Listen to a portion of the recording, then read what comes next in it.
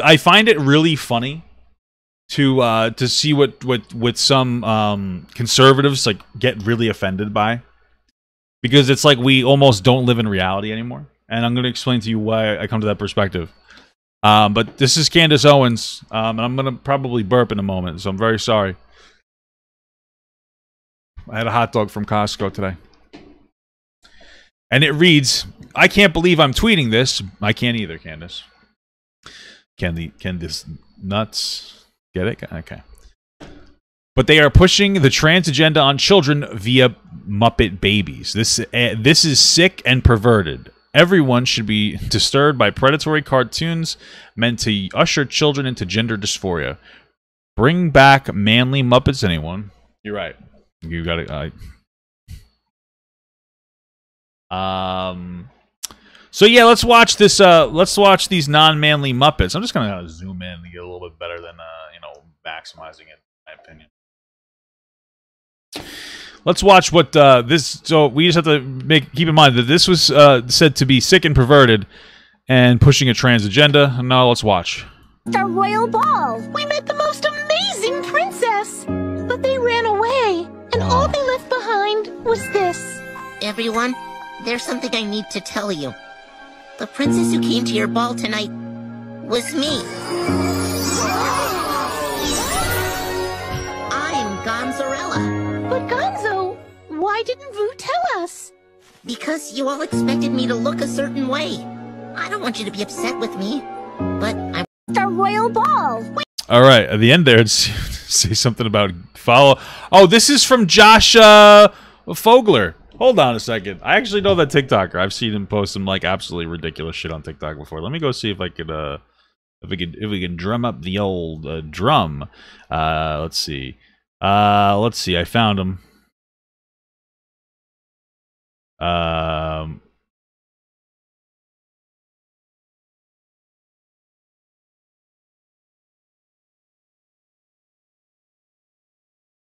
So this is actually a whole...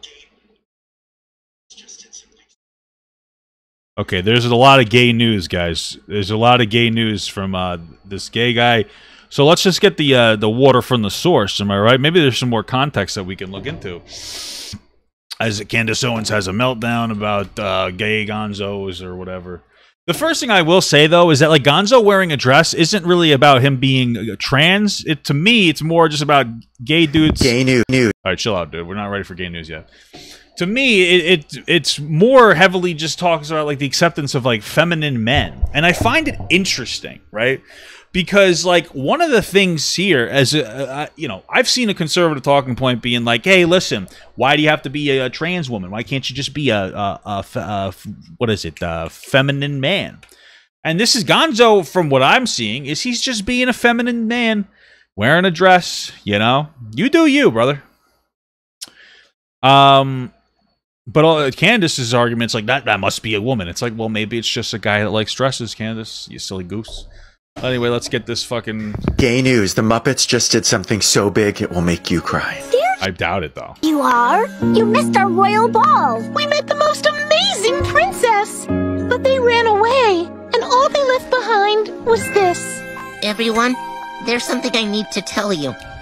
The princess who came to your ball tonight was me. I'm crying! I'm Gonzorella. But Gonzo, why didn't Vu tell us? Who? Because you all expected me to look a certain way. Okay. I don't want you to be upset with me, but I want to be me.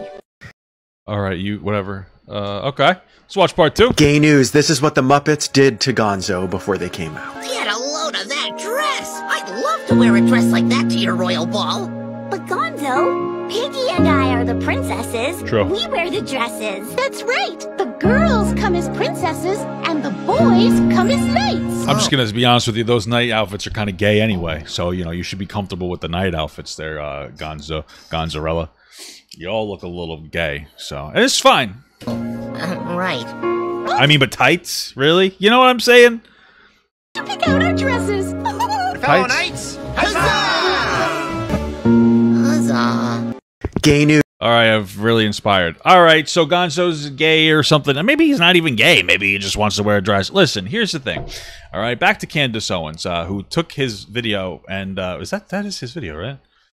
Gay news. This is. Yeah, it is. Look, it's the picture too. I'm so smart. To Candace Owens, here's what I have to, or any of you guys, listen. This isn't perverted at all. It's a fucking dude in a dress. It's weird. That's my perspective. It's a little weird, but I don't care. You know, like who cares? You listen. If you don't want your kid to watch the Muppets, just turn off the fucking TV. Don't let your kid watch the Muppets. I don't understand. You know what I'm saying? Like it feels like you're acting as if this is forced into my fucking skull. Turn it off. You know? Listen, I'm gonna be honest with you. I'm not gonna let probably not gonna let my son wear a dress. I'm just gonna be honest with you, right?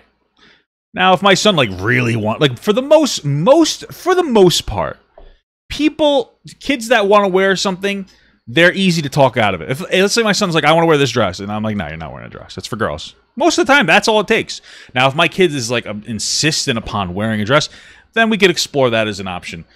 But for the most part, you know, most kids don't have that, like, desperate desire to wear dresses. Most times kids are just fucking kids, and they just want, like, oh, can I wear a dress? Can I smear peanut butter on my face? It's like, no, just chill the fuck out, okay? So take a shower. It's hard enough to get your kid to go into the fucking shower, let alone, you know what I'm saying? But just turn it off. It's not predatory. I find that, like, offensive almost. Oh, it's predatory. It's not.